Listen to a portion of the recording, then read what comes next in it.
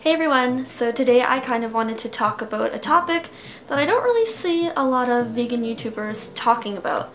You know, there's videos on what to eat and education about veganism and, you know, what happens to animals and all that kind of stuff.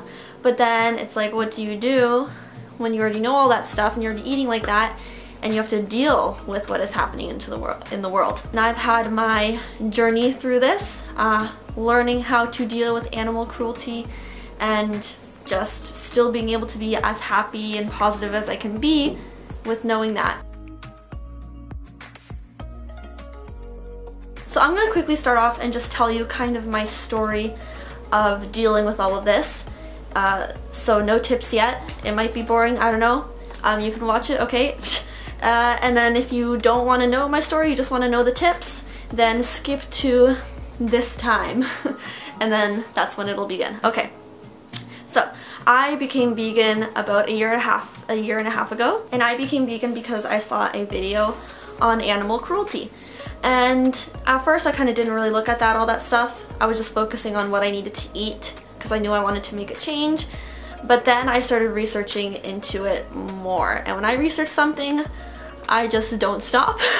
So there would be nights where like I would find these horrible videos of the footage behind the scenes, but I would literally look at every single video on YouTube of animal cruelty, and I don't know why I did it to myself, but that's what I did. And I saw a lot of horrible stuff that had scarred me forever. The worst was like the skinning alive of animals and like the experiments, scientific experiments. Oh my goodness. Yeah, I read too much, so that's how I work. But that left me like 3 or 4, like half a year of literally being depressed. It was kind of like a mixture of a lot of things because I was not really the happiest. It wasn't the happiest point in my life due to other factors as well. But on top of that, knowing what is going on in this world, like I was shocked. I never knew that this stuff happened. On top of that, like just pushed me because I'm pretty sensitive when it comes to, you know, people being hurt. I'd rather I hurt myself, be in pain, rather than someone else be in pain, because I'm in more pain knowing that they're in pain. So yeah, it was pretty bad. I would research how do you deal with this stuff, and I didn't really come across a lot of help. In that point, I was like, I didn't really have any vegan friends or anything, or, you know, my parents weren't vegan at that time. My sister was vegetarian, so that was kind of good, but like, plus on top of that being, you know, ridiculed for being vegan, it was not a really good place to be. But now I am in a great place, so now I want to share with you my tips and how I kind of, not accepted, because you can never really accept, just being able to live with it and still being happy and not letting it take over your life. So let's get on to the tips. What you should do, my friends, is stop watching the negative videos, okay? If you're following these people, you know, it's good to be informed of what's happening, but I've noticed for my life it's not beneficial.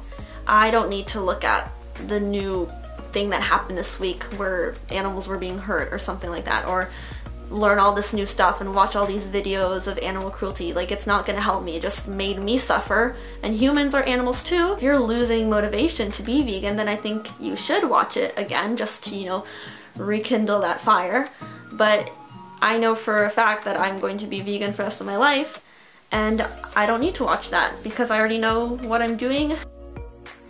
It is a good thing that this is stirring up emotion in your life and making you think and feel, because that's what the animals need. So if you're feeling this way, use that to actually make a difference or do something for it. So I just started making videos about veganism because I thought that's an easy, I'm already on YouTube, that's an easy thing for me to do to help out the animals.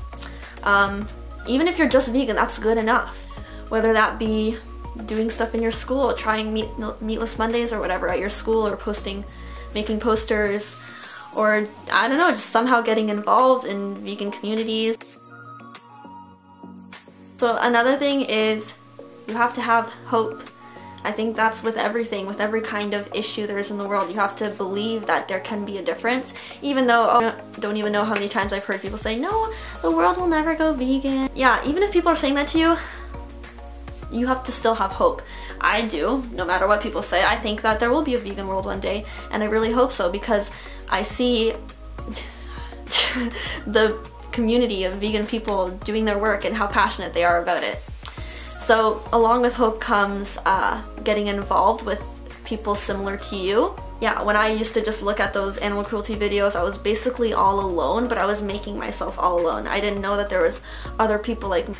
But know that there is a lot more people, and the way you can even get connected is through YouTube. There's so many like vegan activists on YouTube that, you know, spread the message, or, you know, do the what I eat, like the lifestyle vegans. Like, even just watching them, you feel connected to that community. And or you can actually go to vegan meetups, veg fests, that kind of thing. There's like festivals, food festivals. Go to animal sanctuaries and just hang out with the owners there and all the animals and actually feel a part of something.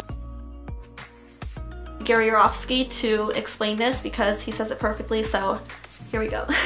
Because whatever I'm going through, whatever you as an activist are going through, is nothing compared to what the animals are going through. In the slaughterhouse, in the vivisection lab, at the circus, at the zoo, at the rodeo, that stuff is purely evil. You have to keep on going for them. I don't know how else to say it. I don't have a magical formula, magical solution to make you not become frustrated, not become stressed out. It goes with the territory. Enlightenment is bittersweet. I've told this to a lot of people. It is bittersweet. Focus on the positive side of veganism. I used to always focus on, you know, animals, animals, animals. But recently this year, I just wanted to just bring more positivity, so I created like my Instagram, which is all food, and I'm focusing on, you know, the bright and the happiness and the fun side of veganism. The colorful food, the colorful, you know, scenery and adventure and people, and just focusing on the fun part. And that makes me happy, because that's what I want in my world. So another thing that I've actually kind of learned and created for myself, it's really hard to explain. Essentially, like, ignorance is bliss. Like, even when I knew what was happening to the animals, I didn't really let it take over. Like, if I were to talk to someone about veganism, I think the best way is just to show them videos. This is kind of another video, how to deal with people who eat meat. Sometimes you just got to let it go. Don't get angry every time you see someone eat meat. Like, I just kind of just block it out. All my friends at school eat meat. You can't really do anything.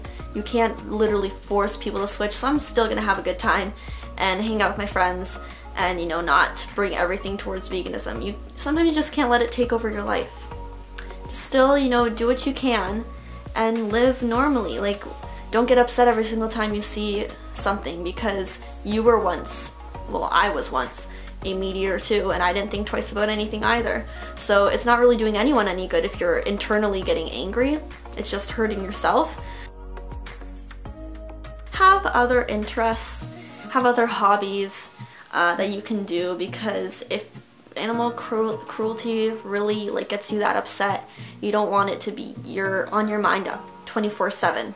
You want to be doing other things that make you happy and let you have fun and make you forget about, you know, all the horrible stuff that are happening in the world, because there's also a lot of great stuff that are happening in the world. There's a lot of change going on, and I think that this, like, with the media and the internet, I think that that is helping veganism grow exponentially, because, you know, we never used to have YouTube, but now so many people are exposed to the videos. So essentially it's a good thing that there are animal cruelty videos, because it's helping people to realize the truth.